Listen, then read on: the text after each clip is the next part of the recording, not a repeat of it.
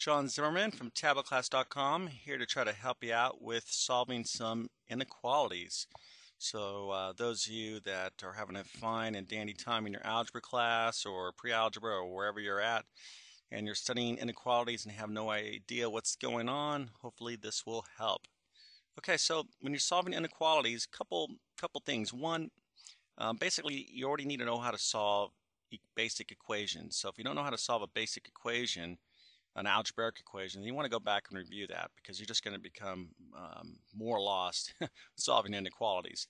But basically, as I was stating, when you're solving inequalities, you're going to take the same steps as if you were solving an equation. So like here we have 2x is less than 8. You can kind of think of this as 2x is equal to 8 as far as the steps we would take to solve for x. Okay, here it's obvious that we just go ahead and divide both sides of the equation by 2 and we would solve for x. Okay, same idea with inequalities. There are some differences and we'll talk about that here in a second. So here, if I want to solve the inequality, I'm going to divide both sides of the equation by 2 and I get x is less than 4. All right, so you've solved this inequality. One thing you want to do when you solve an inequality, or you may be asked to do, is to graph the solution. Okay, this means all numbers are less than 4. So one common way that your teacher might ask you to do is to put that on a number line. So here I'm going to put 0, here I'm going to put 4.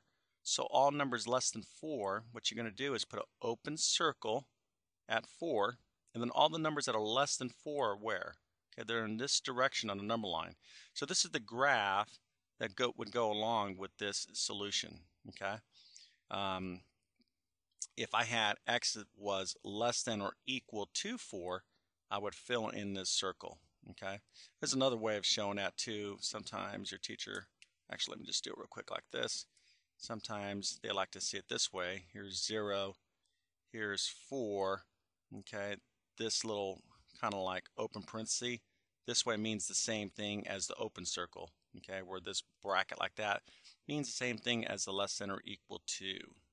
All right, so this is pretty much the general idea. Now I said there were a few little exceptions, and the biggest thing is, the biggest difference between solving an inequality and an equation is when you divide both sides of the inequality by a negative number. Okay, so here if I'm going to solve for x, okay, I'm going to divide both sides of the inequality by a negative 2. All right, so when you divide both sides when you divide an inequality, both sides of an inequality by a negative number, the sign, the inequality symbol, is going to get reversed. Okay, you're going to flip it. So this is less than, it's going to become a greater than situation. So it's going to become x is greater than 8 divided by negative 2 is negative 4. Okay, so this is key. And this is where students really need to pay attention. When you divide both sides of an equation by a negative number, not divide into a negative, not to divide into a negative number. When you're dividing both sides by a negative number, you switch that inequality symbol around. Then of course we can go ahead and link this up. This is all numbers that are greater than negative 4. So here's negative 4. I can draw myself a circle there, and all the numbers greater than negative 4 are in this direction. Okay, so let's go ahead and check out the rest of these problems here. Kind of scoop my problems here so we have some room to work. So I have 3x plus 1 is greater than or equal to 10. Real simple. If I'm solving this as an equation, I'm going to subtract 1 from both sides. And then I'm going to go 3x is greater than or equal to 9. So now to solve for x, right? I'm still thinking like if this is an equation, I'm saying, okay, I just need to simply divide both sides of the equation by 3. I get x is greater than or equal to 3. Okay, so I'm good to go. Remember, you only switch that inequality symbol if you're dividing both sides by a negative number. Here I didn't have to divide by a negative number, so nothing changes. So this is my solution. When I see that graphically, I'm going to go ahead and put 0 here. Here's 3. All the numbers x that are greater than or equal to 3 are this way. They're to the right of 3. And this is an equal to situation, so I'm going to fill in that circle. Okay. All right, so if you understand this, you're going to ace your test and be a happy camper. Now this is a little bit a different type of situation with the inequality where we call this compound inequality. What you're going to be doing is going to be solving for x. You want to get x in the middle between these two inequality symbols. Okay, so you're going to be kind of simultaneously solving or taking the steps as if you were solving an equation. Let me actually show you. It's probably easier to see it. So the first thing I'm going to do is get rid of that 2, okay, in between those inequality symbols. But now I have to subtract it across the board this way.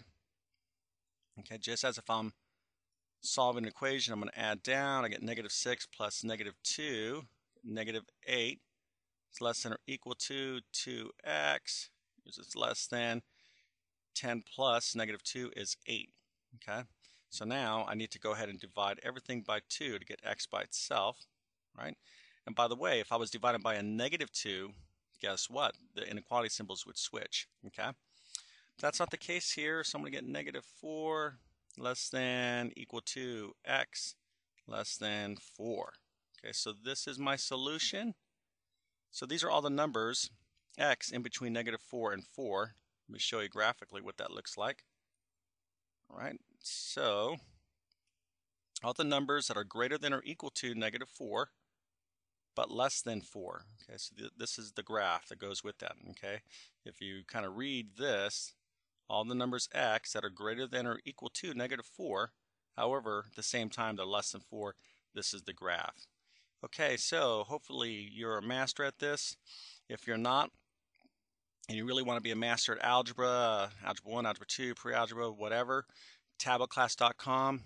We focus on clear and understandable math, i.e. math explained in a way that real life students like yourself can understand. So if your teacher's confusing you or you just like don't get it, whatever, come on by our website. We have a 30-day free trial.